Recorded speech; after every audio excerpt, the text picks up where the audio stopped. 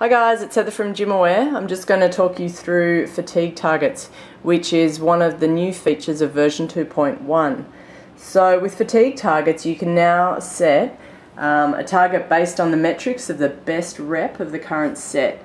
So you could use this to help ensure athletes' last rep is going to be as good as their first. And it's basically, you can use it to pick the best rep within a set and use that to set a target. So if you're going to use this feature, you need to be either in the blue zone for athlete or collecting under the squad.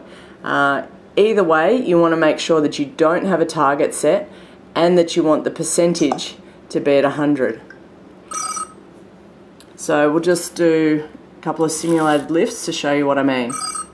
0.64, 0.57, 0.55, 0.96. So we've set a new target. 0.60, 0.60,